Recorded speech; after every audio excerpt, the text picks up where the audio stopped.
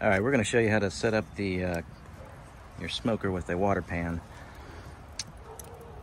If I was using a classic or a large Kamado Joe or smoker, I'd probably use the half pan for my water pan, but I have a big Joe, so I'm going to go with the full water pan.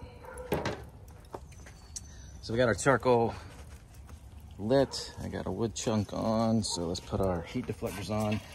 I'm gonna go a little hot and fast today for some pork butts. So I'm gonna get it up to like 300. So I definitely want the water pan on there because we're gonna need it for a little extra heat protection, but also it's gonna steam and make it a moist environment.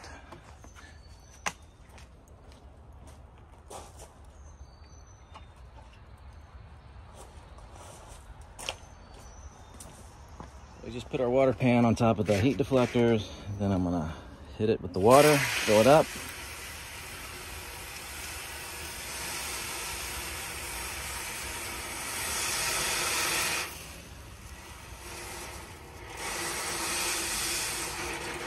I'm gonna go pretty high with it because since I'm going hot and fast today, it's gonna really crank up the temperature, and I'll have to check it probably about 3 or 4 hours in. Make sure the water is still at a good level.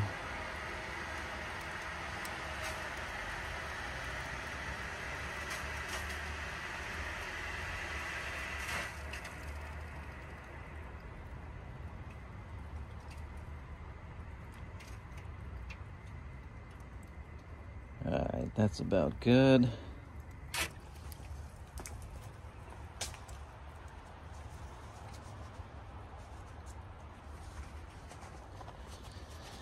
All right, so we got our heat deflector on, water pan is in. I'm gonna put our grates on.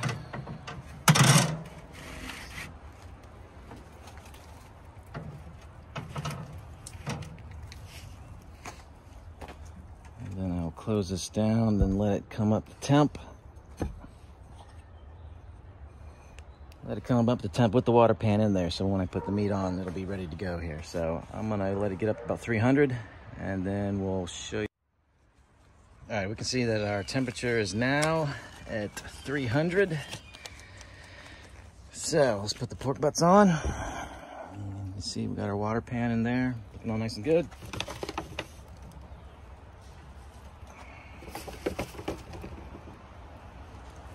There we go. So you can see the water pan. I got the pork butts over that, so it's going to start to steam as it boils. Give it a humid environment. Keep it as another layer of protection against the heat on the bottom there. And it'll make some great bark and some tasty pork.